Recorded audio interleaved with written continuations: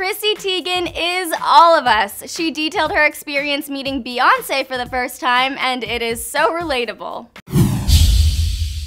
I think we'd all be awestruck and awkward if we met Beyoncé, and Chrissy Teigen proved that in a big way.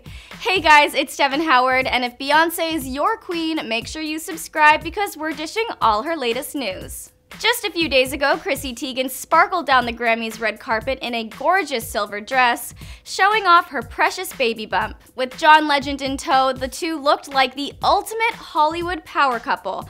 Until Beyoncé and Jay-Z came along.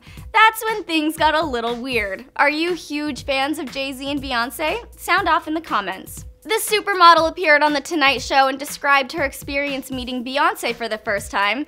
And just a heads up, it involves lots of bowing and odd formalities. Take a look. And I got down on my knees and I was like, "Sorry to bother you, my queen." Like, who says that? What? It was like, "Milady." Okay, but who wouldn't refer to Beyoncé as my queen? Weird?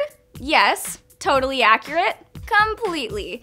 Chrissy Teigen also talked about how Beyoncé has a, quote, spectacular aura, which is probably why she was acting so bizarre to begin with. Her husband, John Legend, was apparently mortified by this incident and distracted Jay-Z from his wife's fangirl moment by bro-fiving him. Sounds like a pretty standard celebrity interaction. This momentary lapse in judgment makes me love Chrissy even more.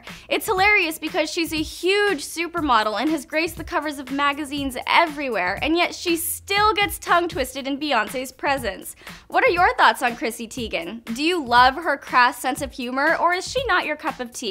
Let me know in the comments. And for more news on your favorite celebrity couples, click the boxes and subscribe.